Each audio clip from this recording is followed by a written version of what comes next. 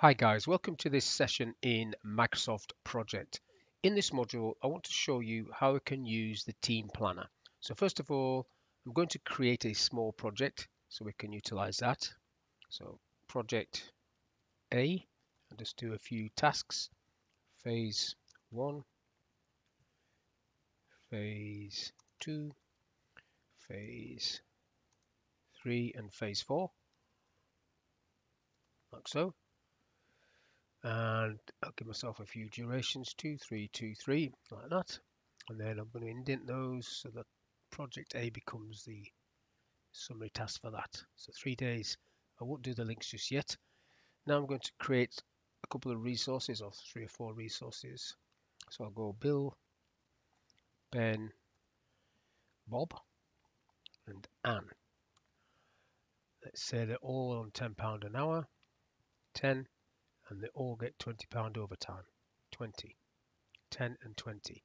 Highlight those two, fill them down, and then get the Gantt chart back up, have a quick look at that. Happy with that. I'm not doing the links just yet. I think if you do the links, the predecessors first, it sort of screws the team planner up a little bit. So down the bottom is the quickest way to get onto the team planner. The third one in this little group, team planner, brings it up. So what it does, it shows you your team and the time scale and then the tasks that there are. So if I drag phase 1 for Bill to do, say, and then phase 2 for Ben, and phase 3 for Bob, and then phase 4 for Anne. So everything's okay, fairly straightforward. What happens if you drop a second task on top of a resource? You see Bill's now gone red, is over allocated.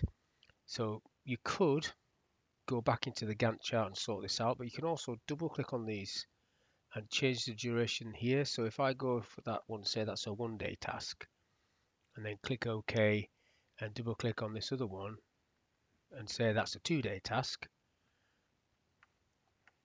So I've managed to fit that in, and obviously then I need to push that to there, which should give me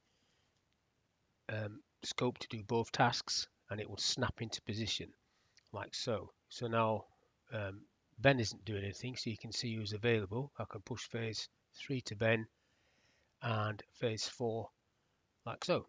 Now if I go back to the Gantt chart, which is the first icon there, and then just highlight these and do the links, let's see what would happen here. If I click on the link icon, just for speed, it moves them all across.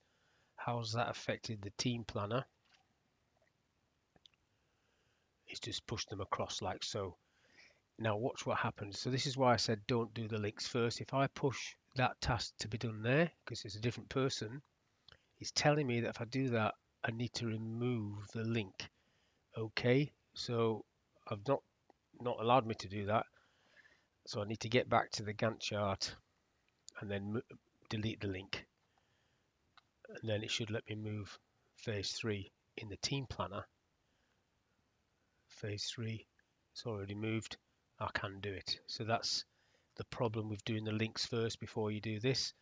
So you do this and then do the links, and if there's a clash, you have to sort it out. So basically it's horses for courses really, whichever you prefer. I prefer to do the links, but I can understand where companies have got this sort of issue where they want to look at the resources and allocate the resources. You saw what happened there when I push that way, because there's a link, it's pushing it forward. So if I push this next forward, it's pushing that forward because of the link, even though you can't see the link in this view. But that's all I want to talk about in this little video, how you can use the team planner to organize your project plan. So thank you for your time. I'll catch you in the next one.